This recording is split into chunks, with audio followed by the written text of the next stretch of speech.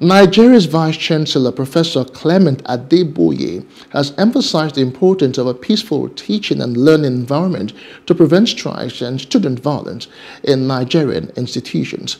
Speaking at the press conference, he emphasized the university's commitment to staff welfare, management, and the use of modern technologies for knowledge impartation. He also mentioned that the university teaching hospital complex is 97% completed and is expected to be operational soon.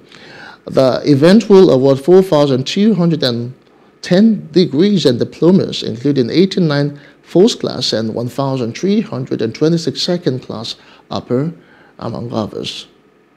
We produced a total of 1,818 second class lower degree candidates, a total of 470 third class, and 5 made pass degrees. It is interesting to note that graduates who will not have the opportunity to join us physically can be part of the ceremony virtually.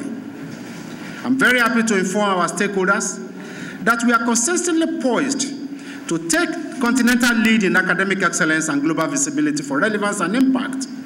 We are very strongly committed to our vision and funding objectives as a responsible and highly responsive 21st century university.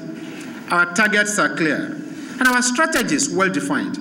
We want to be among the top 10 universities in Nigeria and emerge among the top 25 in Africa by 2026.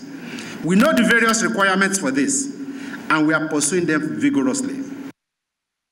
Hello, hope you enjoyed the news. Please do subscribe to our YouTube channel and don't forget to hit the notification button so you get notified about fresh news updates.